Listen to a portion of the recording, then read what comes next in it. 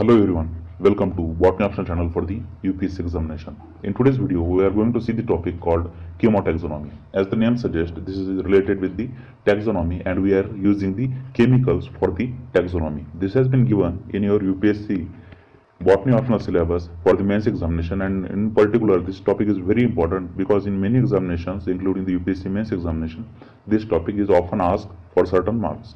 Now I intentionally showing these photographs on this slide because you should generally have the idea that each particular plant have their different chemical composition. Now every plant has a different chemical composition. We can observe it externally as well. You can find the flowers of different plants are of different colors. So they are made up of the different phytochemical pigments, and that is why they are showing the different colors. So we can use these chemicals in a taxonomy to classify the plants. Alright. So that is why the chemotaxonomy is very emerging science in a plant kingdom, because as we come to know about the phytochemicals from the plant kingdom, we are using the knowledge of those phytochemicals to classify the plants.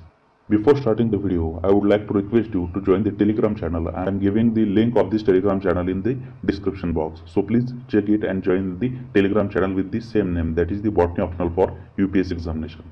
So let's start the video. So friends, this is an third unit of paper 1 in your Botany optional syllabus. Here we have the chemotaxonomy. That is, in a taxonomic hierarchy, here we have the chemotaxonomy, and we should study this chemotaxonomy in very detail. Alright. Now first of all, what is chemotaxonomy? This word chemotaxonomy is made up of two words. That is, first is the chemo and second is the taxonomy. Now as you know, chemo stands for the chemical, that is various chemicals present in the plants, and taxonomy stands for classification of the plants, right? In taxonomy in general, we classify the living organism. So chemotaxonomy is nothing but the classification of our organism by using the chemicals. In this case, we are using the phytochemicals, that is the plants, that is the chemicals from the plants. So we are using the phytochemicals to classify the plant groups. Alright.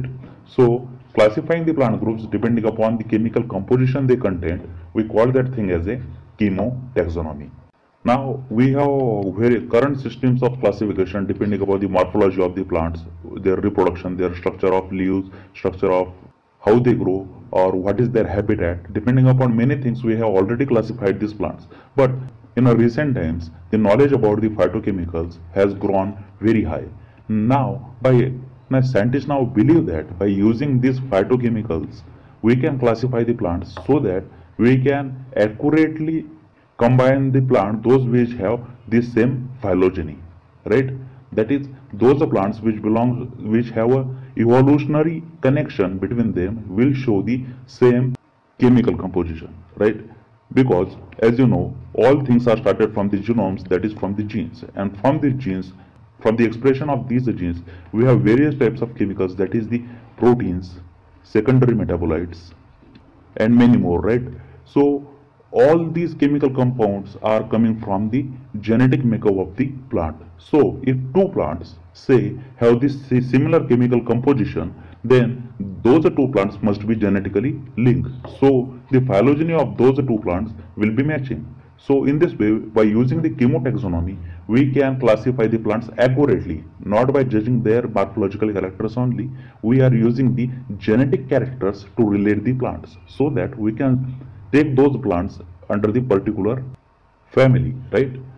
So it is a very huge application that chemotaxonomy can take us to the phylogeny of every living plant.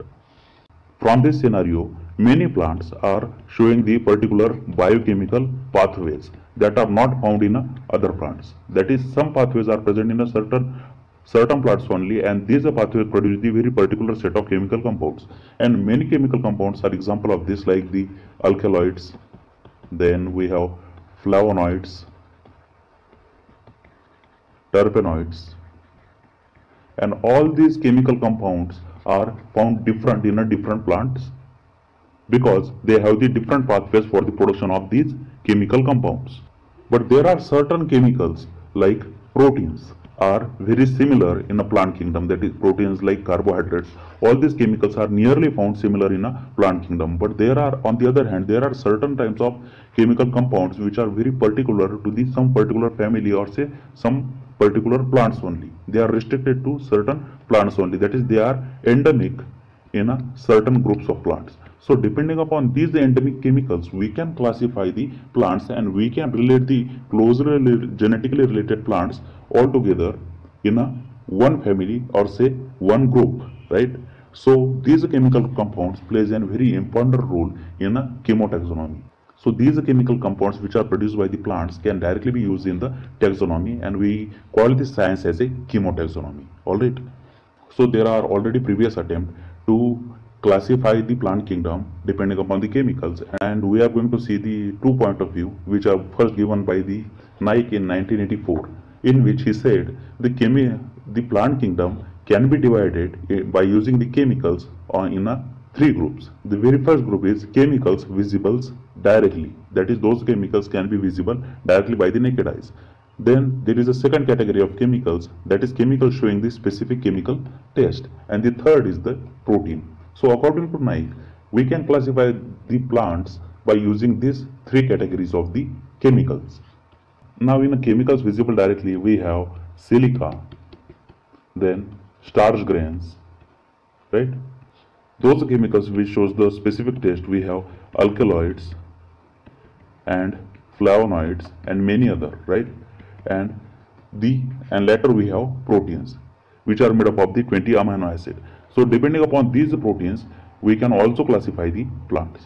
Then there is a second type of classification given by the Jones and the Luchsinger in 1987, in which they classify the biochemical molecules into micromolecules and the macromolecules. In the micromolecules, we have those chemicals which have low molecular weight. Alright. So those chemicals which have low molecular weight comes under the micromolecules, and those chemicals which have very high molecular weight comes under the macromolecules. So the biochemicals divided by the Jones and the Luchsinger in 1987 is the macromolecules which have the low molecular weight and the micromolecules which have the high molecular weight, and depending upon this they suggest we should classify the plants. Now let us study an example for the chemotaxonomy. As you know, flavonoids are the very important secondary metabolites found in the plant kingdom, and they are nearly found in almost all the plant groups. Generally, they contain the 2 benzene rings and a 3 carbon containing unit attached to that 2 benzene ring. But these flavonoids also shows some specific distribution in specific plant families. Now, this distribution, which is very specific to some specific plant families, makes flavonoids a unique secondary metabolite on which we can classify the plants. There are some major categories of the flavonoids, but 2 of them are shown on the slide. One is the anthocyanidin and the other is the betanes. Now these anthocyanidins are the colored pigments of flower. That is the colored pigments of the flowers. Whenever you see the colorful flowers, these colorful pigments are likely to contain the anthocyanidins, right? So these anthocyanidins are the colored pigments which are present in the flower and some little leaves as well. So basically the anthocyanidins are the chemical compounds which gives color to the flower. And as you know, in a first slide we have seen the many different types of different colored flowers. These anthocyanidins are mostly red or blue. That is, red and blue flowers are almost all belong to the anthocyanidins. While on the other hand, yellow colored flower have anthoxanthins. The pigment which will be responsible for yellow color is the anthoxanthin, while the red and blue color chemical pigment belongs to the anthocyanidins, right? But in a certain cases, now this is very important, you should listen this very carefully. Now anthocyanidins in certain cases remains absent in some plant species. Now the absence of anthocyanidins is directly linked with the presence of the betanes. That is, if the anthocyanidins were absent in a plant, then there is a likely the chances of presence of betanians in that plant instead of anthocyanidins. Alright. Now these betanians are the phenolic compounds and they have nitrogen in their structure. So betanians is nothing but the phenol-like compounds with their nitrogen in their structure.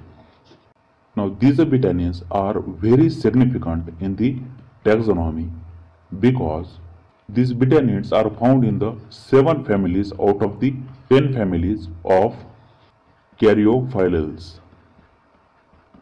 That is, the order Caryophyllales has a 10 families, and out of that 10 families, the 7 families contains the betanians, and rest the 3 families do not contain the betanians. Now, depending upon the presence or absence of betanians, these families can be classified, right? Now, these are 3 families which lacks the betanians are Gyre, Stremonaceae, the second family Caryophyllaceae, and the third family Moluaginaceae. So these are 3 families in particular lack the betanians, but rest of the several families has the presence of betanians. So this is the very crucial point, that wherever there is a absence of betanians, we can use this particular trait to classify the plants under the Caryophyllales by using the chemical compounds, right? Now by using this knowledge, there is a strong view that Caryophyllales should have 2 groups, that is, one containing the betanians and other which has the absence of betanians. That is, we should classify the remaining 3 into the different order and the 7 under the Caryophyllales. That is, we should intentionally exclude these 3 families from the Caryophyllales because they have different chemical composition. That is, they have absence of betanians, while these 7 which has the presence of betanians should remain under the Caryophyllales. So this is how we are using the flavonoids to classify the plants. That is the chemotaxonomy, classification of plants by using the chemicals.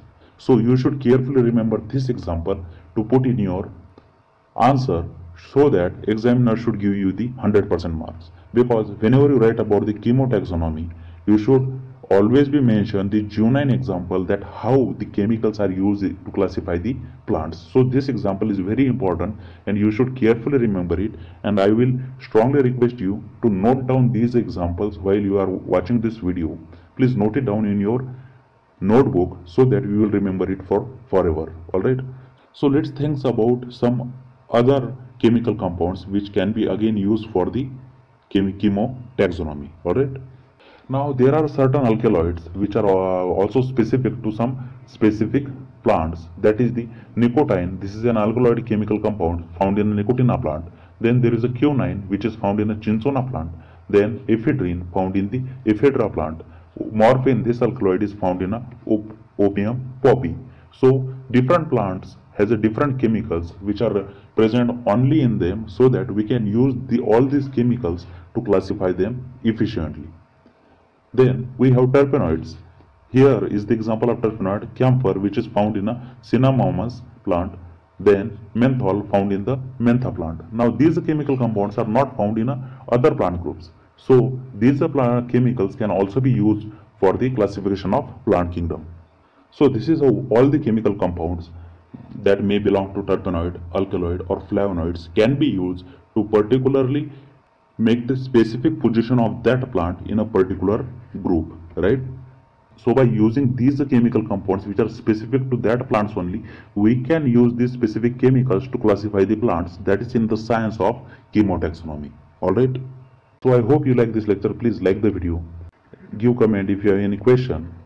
Please share this video with your friends who are studying the botany subject, and please subscribe to the Botany optional channel for the UPSC examination. Again, thank you very much for watching this video. See you in the next one.